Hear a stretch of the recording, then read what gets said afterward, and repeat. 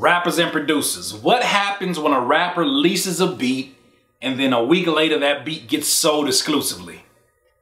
Explain it, Curtis. Okay.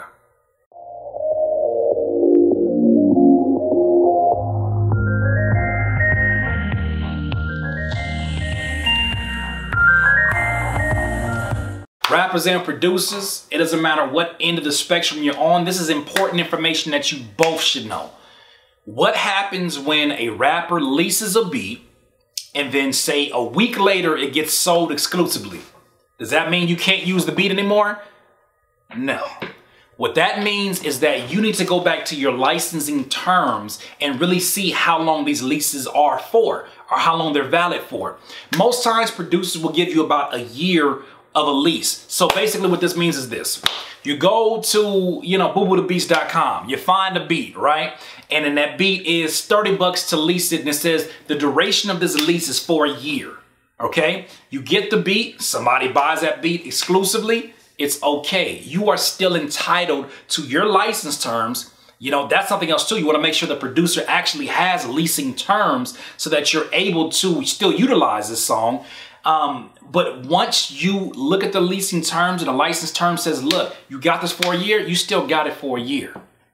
I think a lot of rappers worry like, well, what happens when the other person buys it exclusively and then tries to rip me off of, off of iTunes and Apple Music and Spotify? Now, keep in mind that artist does have the right. Most times they won't do it, but that artist who buys the exclusive has the right to kick your ass off of Apple Music and all these other sites because you are hindering their particular campaign. If you have a beat that, or not a beat, but a song that you bought a beat for and it rivals theirs and it's going off, they do have the final say because now they're the exclusive owner of that.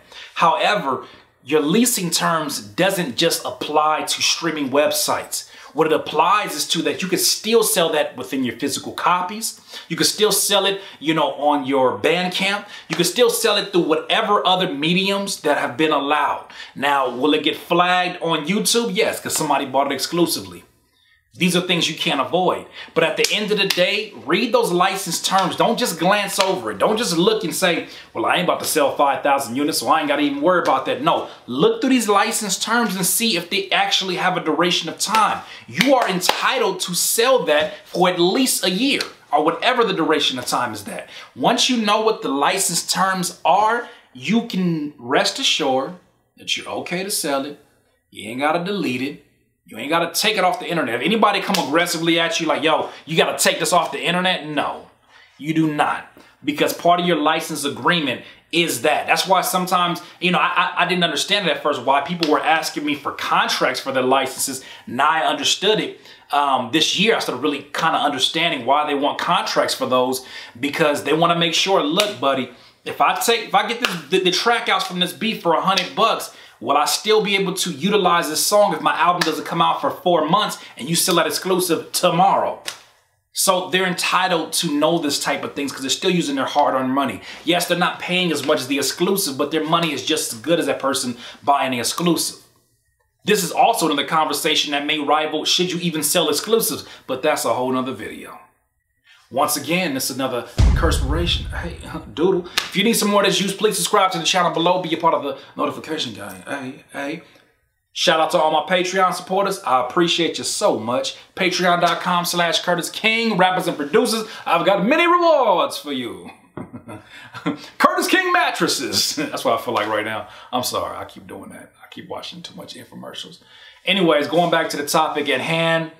Rappers and producers, if you are exchanging beats and you're worried about, look, man, I don't know if I want to buy this beat because what if somebody get it exclusively? Or maybe you did buy your beat and somebody gets it exclusively. Have no fear. Look at your license agreement. You are still entitled to a duration of time.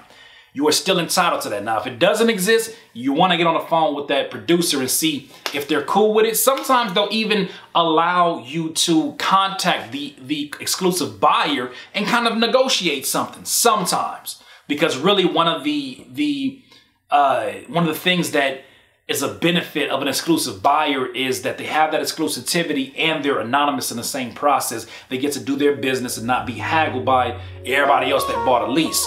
So respect their privacy. And if it does happen, look at the license terms. If there's no license terms for a duration of a year, contact that man, see if you can work something out. Our lady, I'm sorry. In this life, you will not be full of life until you decide to live life to its fullest. Curtis King of CurtisKingBeats.com. I can't listen to you. When I listen to you, it's a liability.